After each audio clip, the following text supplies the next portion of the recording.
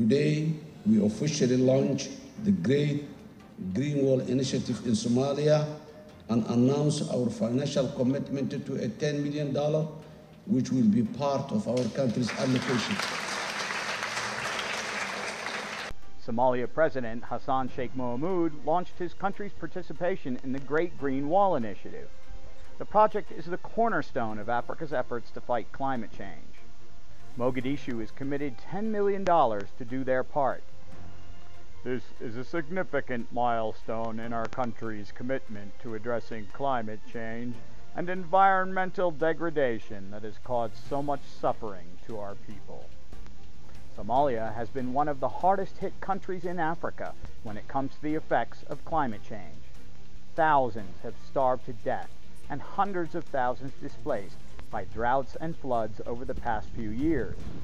Over $1 billion of humanitarian aid has come to Somalia to try and help. But initiatives like the Great Green Wall are the long-term solution to the global warming problem.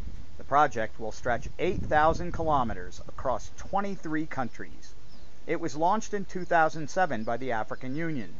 More than $8 billion has already been raised to support this ambitious initiative. Ethiopia has been one participant that has sprung into action. Addis Ababa is on its way to achieving its goal to plant 20 billion trees. 4 billion were planted in 2019 alone, with 350 million going into the ground in one day. The total project, starting from Somalia next to the Indian Ocean and stretching to Senegal in the Atlantic Ocean, aims to restore 100 million hectares of degraded land. It will sequester 250 million tons of carbon and create 10 million green jobs by 2030. Somalia's Ministry of Environment and Climate Change has held a series of tree plantings over the past year. They want to mobilize resources across the country and the diaspora to help make Somalia's contribution significant. ADN TV will continue to report on environmental issues across Africa.